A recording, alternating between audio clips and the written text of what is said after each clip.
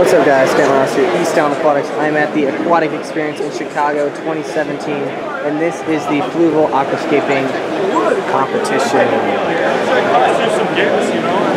So we're going to go through and give you guys a quick glimpse of the different tanks they have and expertise of the aquascapers involved in it.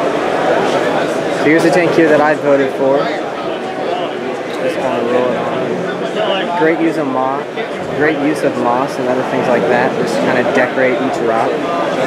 Allows for a lot of perspective. Then over here, this tank's got to weigh like 1,000 pounds. All these rocks used. You got the multicolored lights in the background.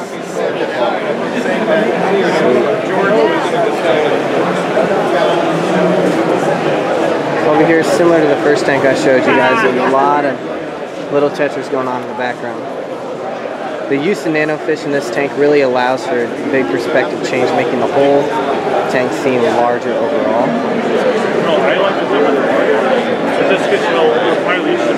We'll slide into the next tank here.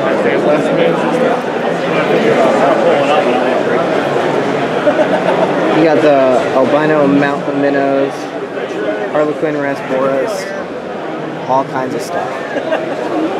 Lots of red in this tank that allows for that coloration to really pop.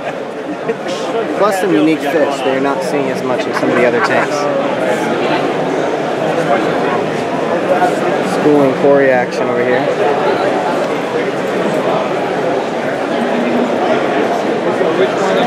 Next tank's like a jungle of driftwood and whatnot.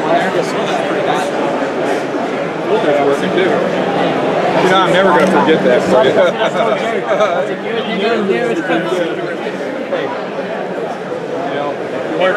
You're friends, I say, I'll forget that.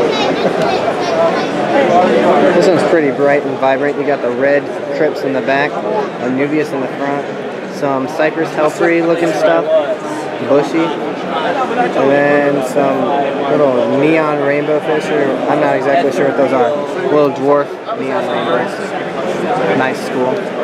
Very bright. I wish they would all like get the bubbles off the sides of the tanks though. That would allow it to look a lot better.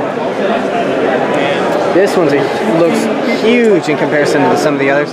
Mainly because of the use of the small fish and then just how big the outsides are.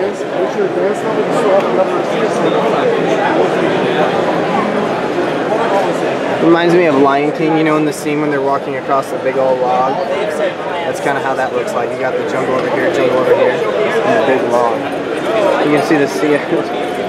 You can see it's just really slick overall. Then the last one here in the competition.